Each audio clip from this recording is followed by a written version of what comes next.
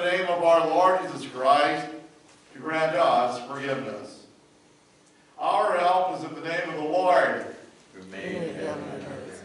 I said, I will confess my transgressions unto the Lord. And you forgave the iniquity of my sins.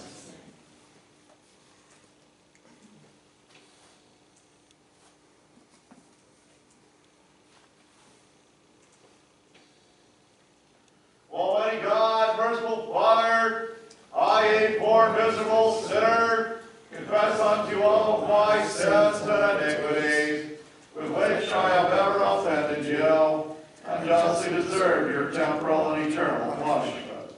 But I am heartily sorry for them, and sincerely repent of them, and I pray you of your boundless mercy, and for the sake of the holy, innocent, bitter sufferings of death of your beloved Son, Jesus Christ, be gracious and merciful to me, a poor sinful being.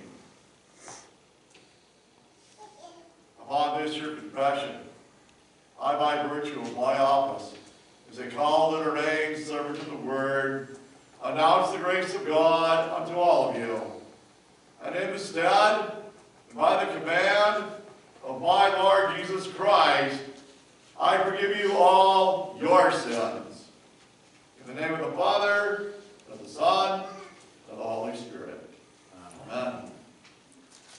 The input for this morning is Psalm 2, verses 6 to 12. We will pray Psalm 2, verses 6 to 12, responsibly half verse by half verse, and I will begin.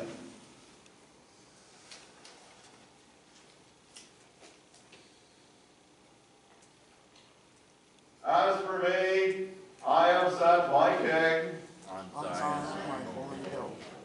I will tell of the decree. The Lord said to me, you are my son, today I have begotten you. Ask of me, and I will make the nations your heritage. And the ends of the earth your possession. You shall break them with a rod of iron. And dash them in pieces like a potter's vessel.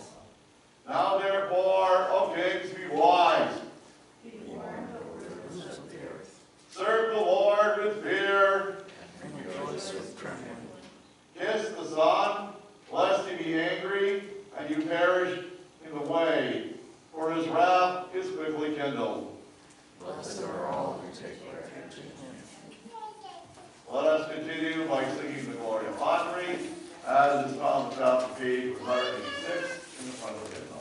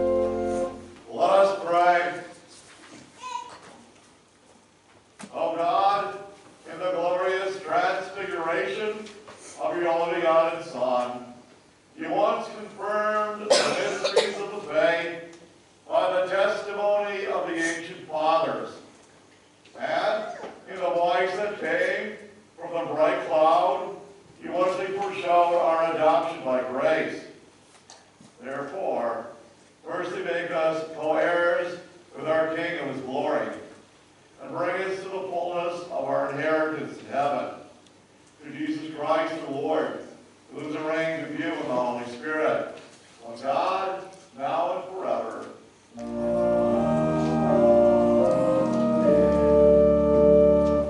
You may be seated for the readings of the day.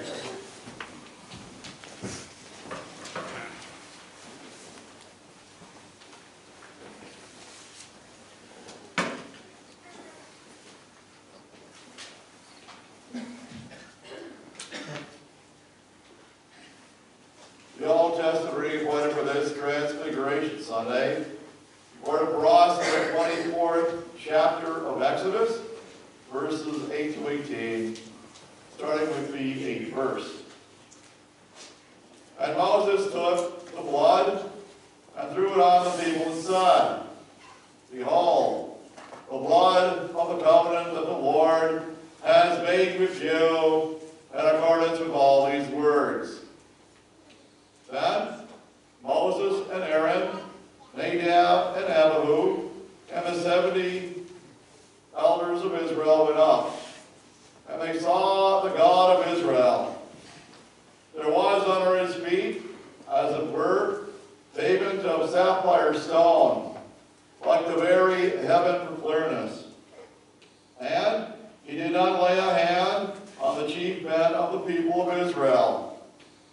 They beheld God and ate and drank.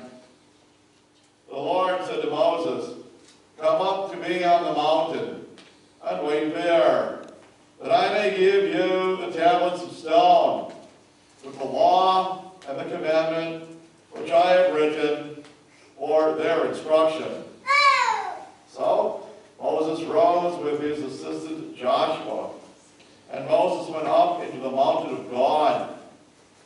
And he said to the elders, Wait here for us until we return to you. Behold, Aaron and Hur are with you. Whoever has a dispute, let him go to them. Then Moses went up on the mountain, and the cloud covered the mountain. The glory of the Lord dwelt on Mount Sinai, and the cloud covered it 6 days. And on the 7th day he called to Moses out of the midst of the cloud. Now the appearance of the glory of the Lord was like a devouring fire on the top of the mountain in the sight of the people of Israel. Moses entered the cloud and went up on the mountain. And Moses was on the mountain 40 days and 40 nights. This is the word of the Lord. The epistle reading for us this day, recorded for us in the first chapter of 2 Peter, verses 16 to 21, starting with the 16th verse. For we did not follow cleverly devised myths, when we made known to you the power and coming of our Lord Jesus Christ. But we were eyewitnesses of his majesty.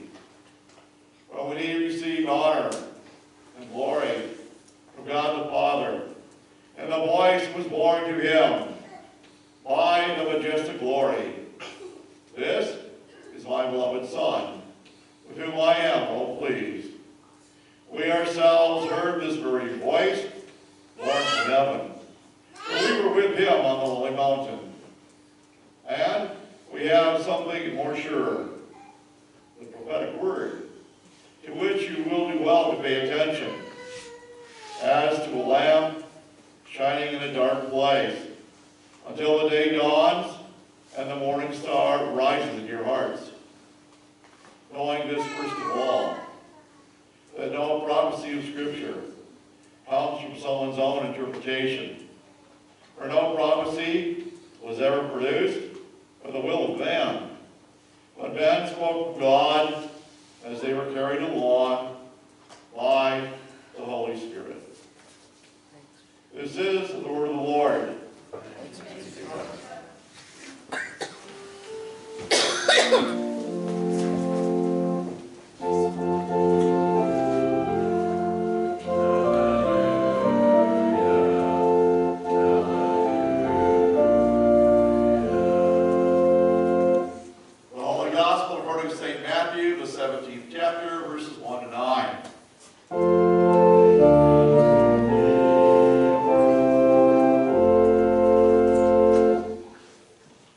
After 6 days, Jesus took with him Peter, and James, and John his brother, and led them up a high mountain by themselves.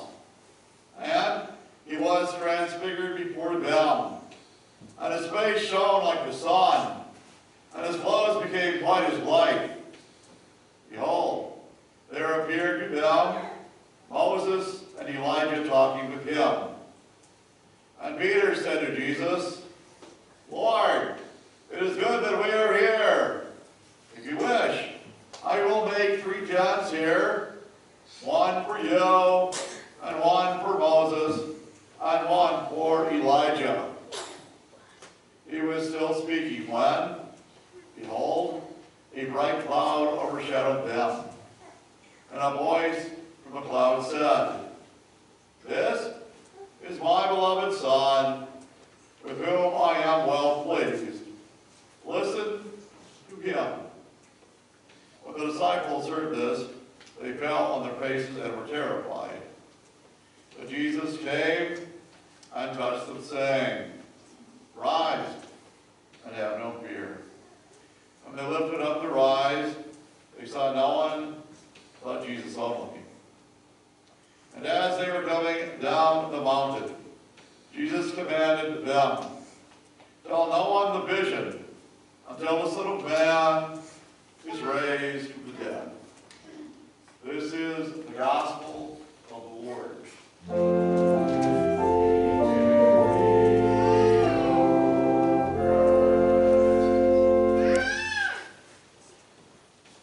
And now let us confess our Christian faith in the words of the Nicene Creed.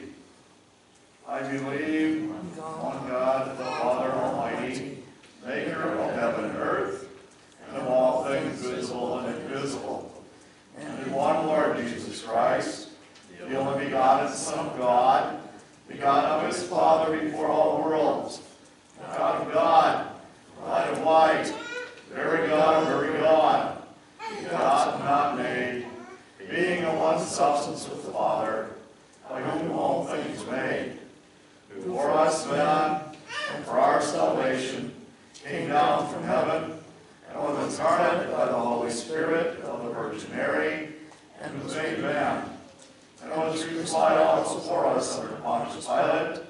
He suffered and was buried, and the 3rd day he rose again, according to the Scriptures, and ascended to heaven, and sits at the right hand of the Father. And he will come again with glory to judge both the living and the dead, whose kingdom will have no end. And I believe in the Holy Spirit, the Lord and giver of life, who proceeds from the Father and the Son, who with the Father and the Son together is worshipped, glorified, who by the prophets. And I believe in one holy Christian and apostolic church. I acknowledge one baptism for the remission of sins, and I look for the resurrection of the dead and the life of the world to come. Well, you may be seated. Let us continue by singing this hymn. Hymn 414, It is good, Lord, to be here.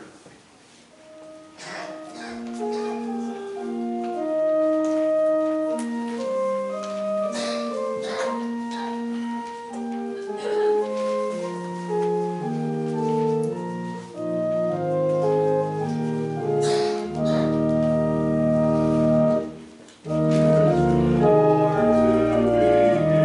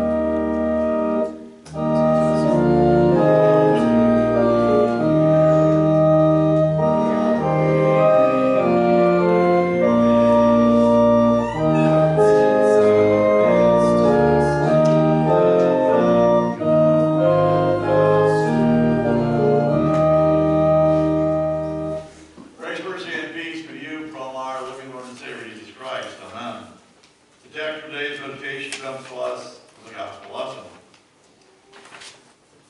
And Peter said to Jesus, Lord, it is good that we are here. If you wish, I will make 3 tents here, one for you, and one for Moses, and one for Elijah. This is the gospel of the Lord. So these words penned by St. Matthew, the apostle, of the inspiration of the Holy Spirit. We find the theme of this meditation is, it is good.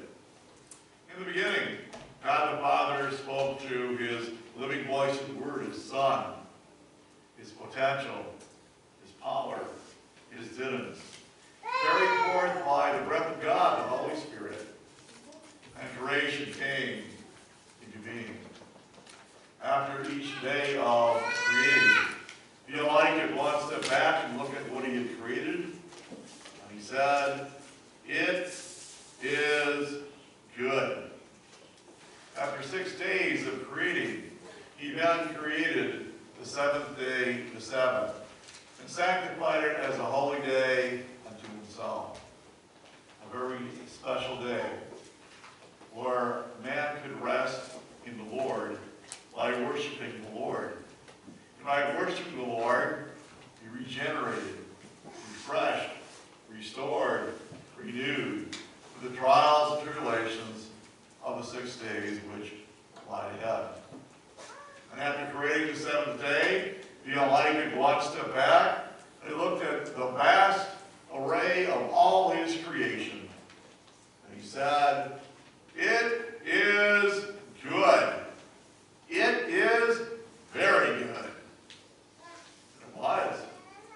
Everything created at just the right time, in just the right order, in just the right way, just the way it was supposed to be.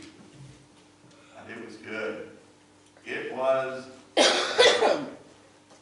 In the gospel lesson for today, we find our Lord and Savior Jesus Christ, the disciples, Peter, James, and John. And it was after 6 days, so it was on the 7th day, the Sabbath.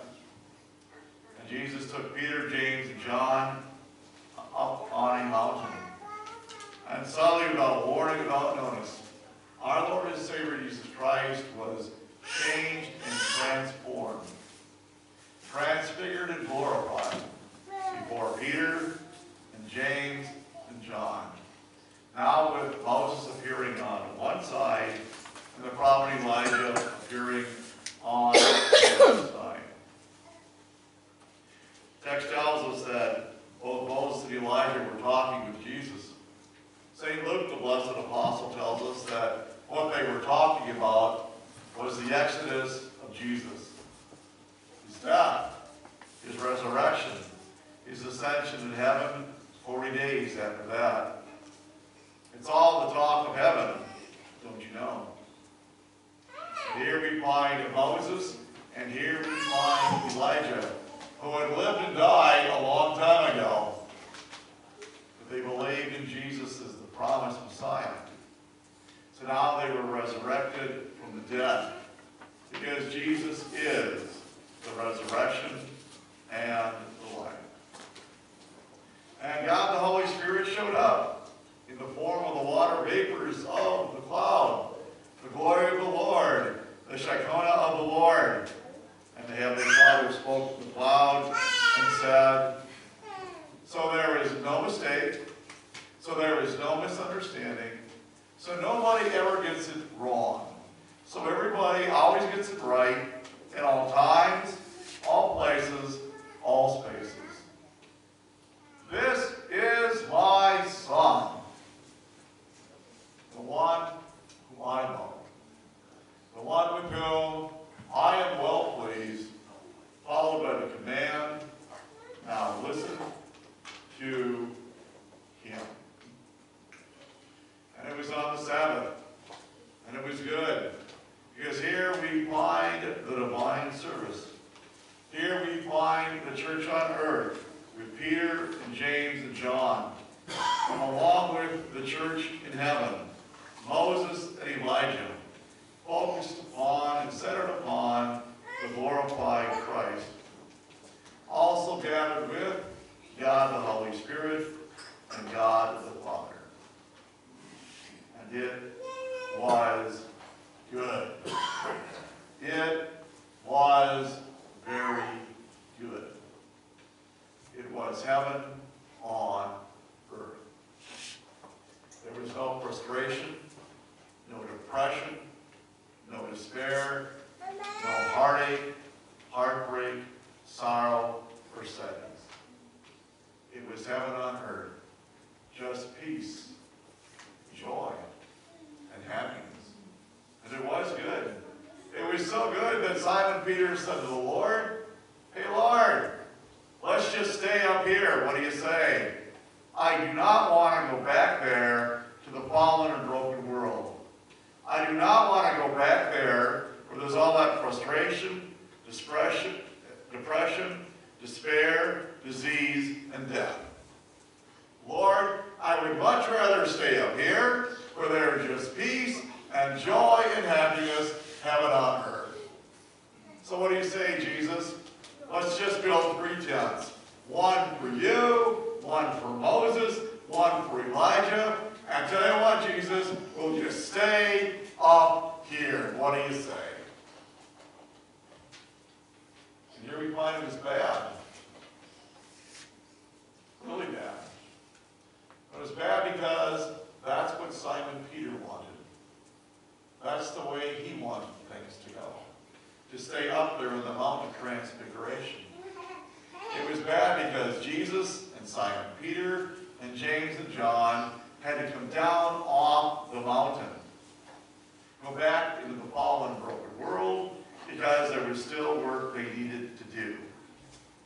Jesus had an appointment with the cross on Good Friday, the empty tomb on Easter Sunday. Peter, James, and John were disciples who would go on to be apostles. They had to be eyewitnesses. They had to see Jesus and hear Jesus suffer and die upon a cross on Good Friday.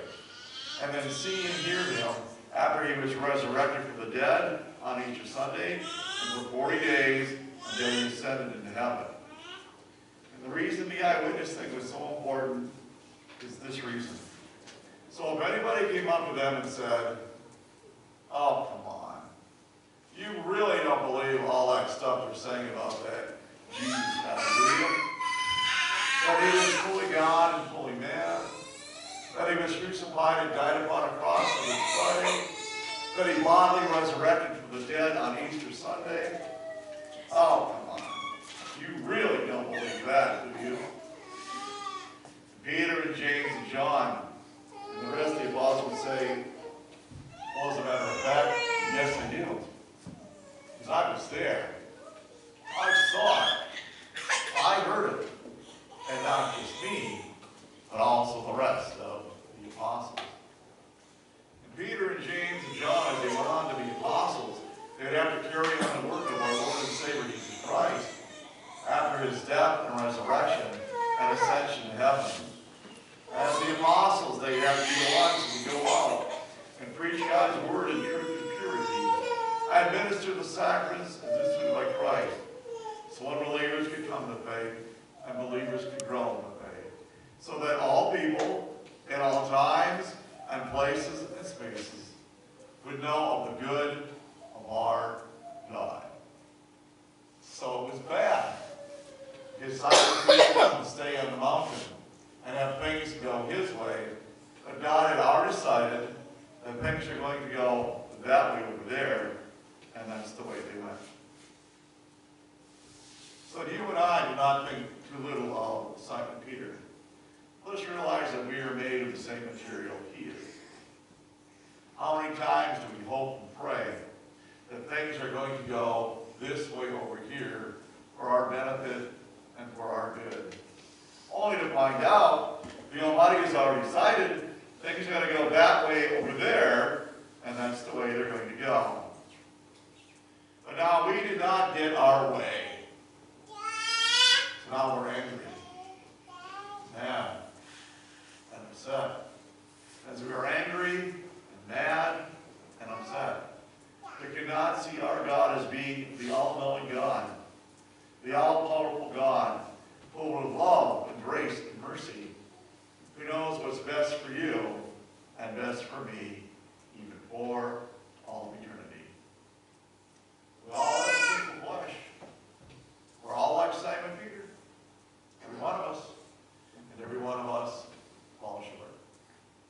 So we look to our Lord and Savior Jesus Christ, who does not fall short.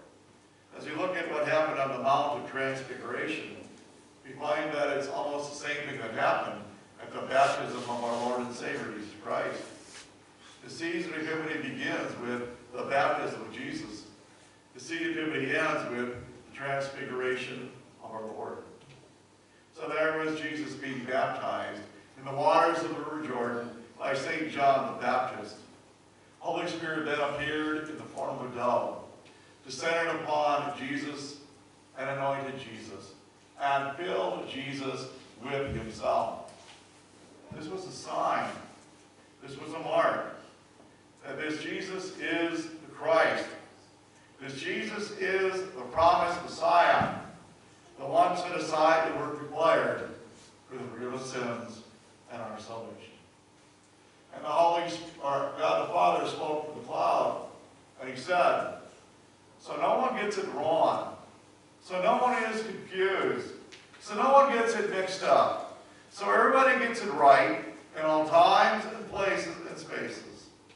This is my Son, the one whom I love, the one with whom I am well pleased. And the reason the Heavenly Father said that was because he was pleased when Jesus was baptized. When he was baptized, Jesus took upon himself all the bad of your sins and my sins and the sins committed against us. All the bad of all the sins of all the people and all the world, by all thought and word and deed. All the bad of the old evil foe, with all of his lies and all his temptations and all of his deceptions. All the bad of death and all that goes along with death. The suffering, the pain, the frustration, the despair, and even death itself. At his baptism, Jesus, who is good, the one who is found to be without sin, took all that bad upon his shoulders. It was the waters of the Jordan River that drove Jesus to the cross outside the holy city of Jerusalem. At the cross, Jesus, who is good, the one who is found to be without sin, having on his shoulders all that bad, and allowing all that bad to overpower him, overcome him, and kill him dead on a cross on Good Friday. So when he was resurrected from the dead, he who is good could overcome all the bad. He who is good could cover all the bad of sin with the good of all of his righteousness. He who is good could overcome all the bad of Satan with the good of his agape unconditional love. He who is good could overcome all frustration, oppression, despair, suffering, and pain and death with resurrection and new life. And it is good. It is very good for me, for you, even for all eternity. Can't help but notice in the lessons for today the importance of mountains. Mountains are very special places for our God. It is God who comes down and he visits men upon the mountains to provide for them what they need the most, when they need it the most, how they need it the most. We find our Lord and Savior Jesus Christ dying upon a cross on Mount Calvary, so you and I can have life and forgiveness and salvation. We find Jesus with Peter, James, and John on the Mount of Transfiguration so that they would have more insight and understanding as time would go on, and they would have to witness the death, resurrection, and ascension of our Lord and Savior, Jesus Christ. In the Old Testament lesson for today, we find Mount Sinai. It was Moses who went to the top of Mount Sinai, so God could give him the 10 Commandments. In the Old Testament lesson for today, we find Moses with the elders of Israel on Mount Sinai, in his presence, listening to his words and eating and drinking of the Lord and with the Lord. It was a special type of Holy Communion for them in that time and place and space. It would only happen once. But it's what they needed the most, the way they needed it the most, at the time they needed it the most, and how they needed it the most, so they could go on and be good leaders of Israel. Now it comes down to you. Now it comes down to me. After 6 days, the 7th day, on the 7th. And here we come to the mountain, to the house of the Lord. Our God comes down from above and from the outside to provide for us what we need the most, when we need it the most, and how we need it the most. And it's here we find the divine service. In the German Gottesdienst, God's divine service to you. It's here that we find heaven on earth. As you gather together to partake of the Blessed Sacrament of Holy Communion, we find the baptized and the faithful, the church on earth, along with angels and archangels and all the company of heaven, all those who have been called home before us. Moses, Elijah, Grandma, Grandpa, Mom, Dad, husband, wife, sister, brother, son, daughter, best friend, all gathered to be with us. Because this is where we find the communion of saints. And as we partake of the blessed sacrament of communion, we come in the presence of God, and God speaks, and we listen. Take and eat. This is my body given for you for the forgiveness of your sins. Take and drink. This is my blood shed for you for the forgiveness of your sins. So that you and I can be changed. So you and I can be transformed. So you and I can be made anew. No longer conformed to the pattern of the fallen and broken world. So that you and I can die in the death of Christ, be resurrected in the resurrection of Christ. So you and I can be bought in Christ and gospeled in Christ. So you and I can be brought down in Christ in order to be raised up in Christ as we are washed and cleansed and purified of all of our sins and all the sins committed against us. And at the same time reconciled. Now at peace with God. Now at peace with ourselves. Now at peace with our neighbor. As you and I eat of his body and drink of his blood, you and I partake of the body and blood of Christ that is living from the life, died upon the cross, and resurrected from the dead.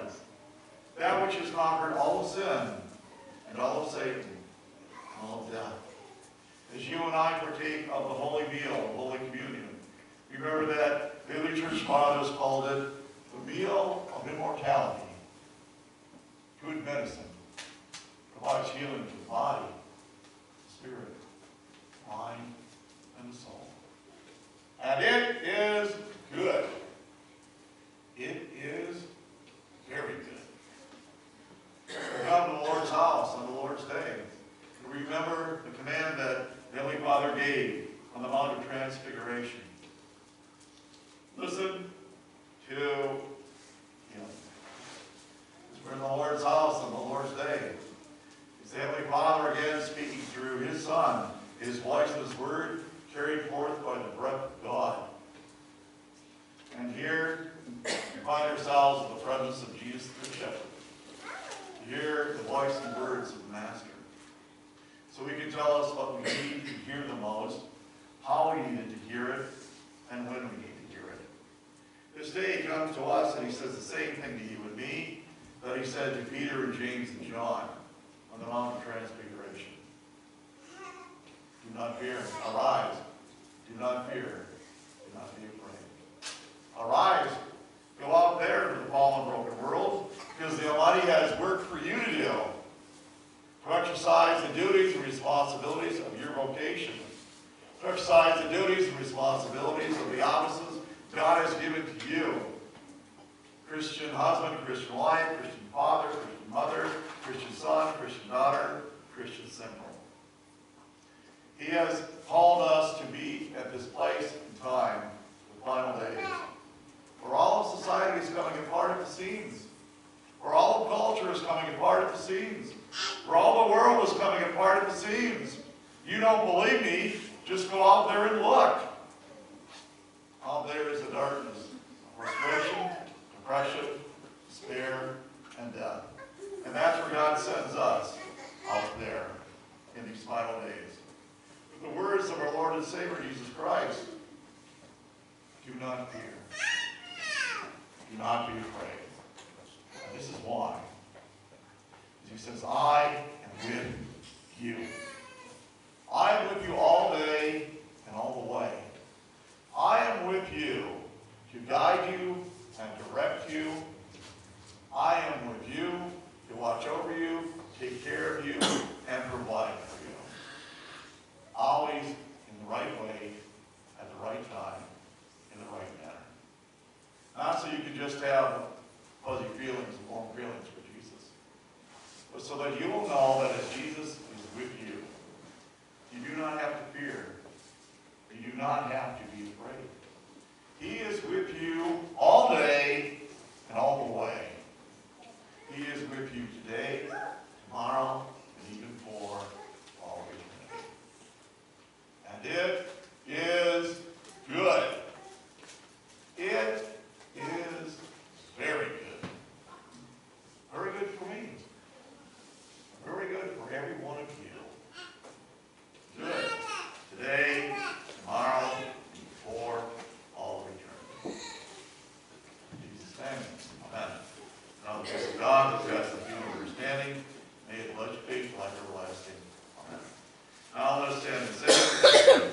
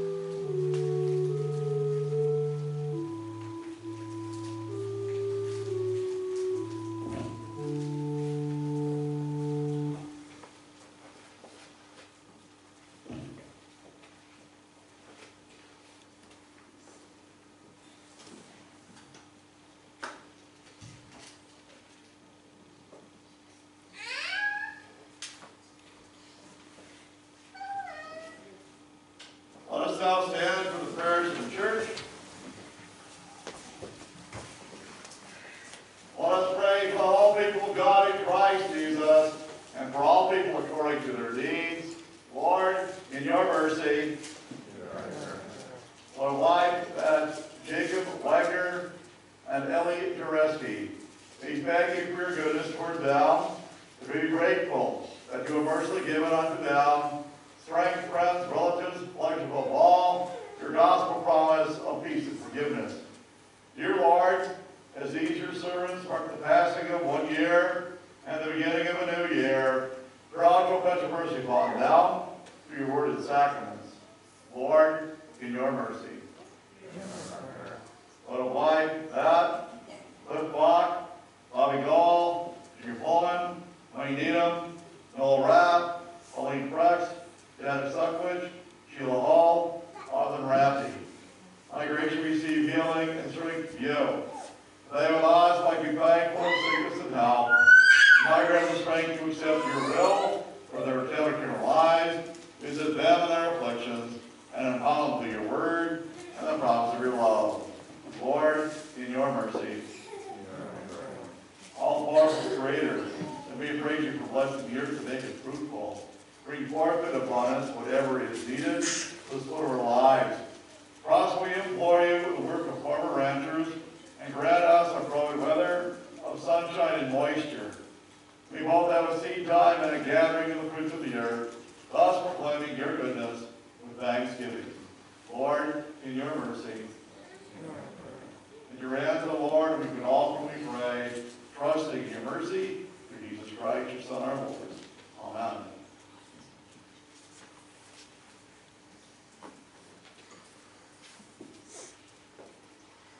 Let us continue with the preface and the service of the sacrament.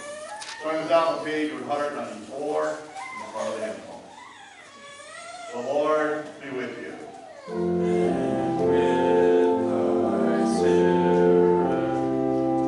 Lift up your hearts. We lift them up unto the Lord. Let us give thanks unto the Lord our God. It is meet and right so to do.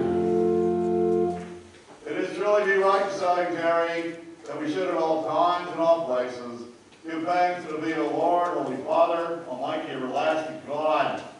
And now do we praise thee, that thou didst send unto us thine only begotten Son, and that in him being found in fashion as a man, thou didst manifest the fullness of thy glory. Therefore, with angels and archangels, with all the company of heaven, we laud and magnify thy glorious name, evermore praising thee and saying,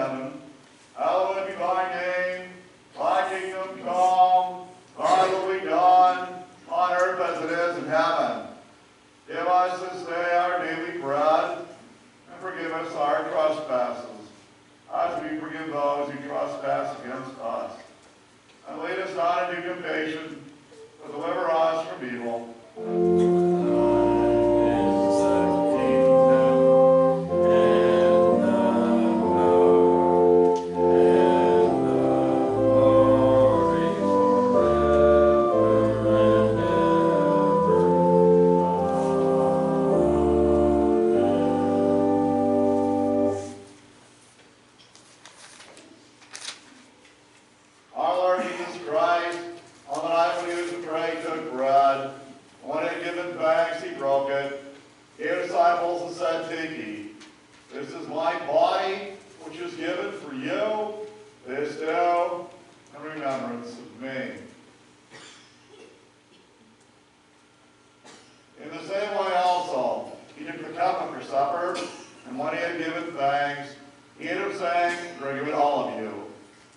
cup is the New Testament in my blood, which is shed for you for the forgiveness of sins.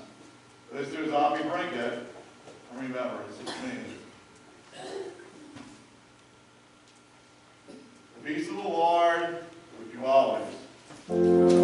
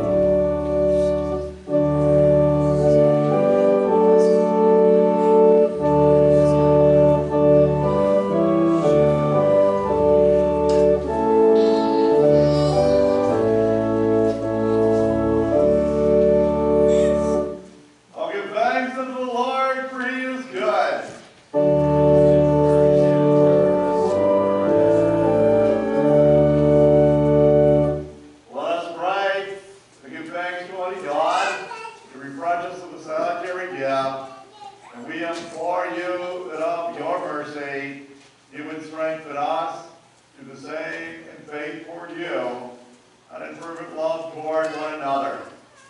Through Jesus Christ, the Son of our Lord, who reigns with you in the Holy Spirit, and God, now and forever.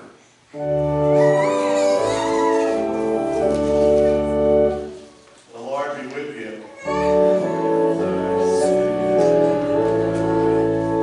Blessed be the Lord. The Lord bless you and keep you. The Lord make his face shine upon you and be gracious unto you. The Lord lift up his countenance upon you and give you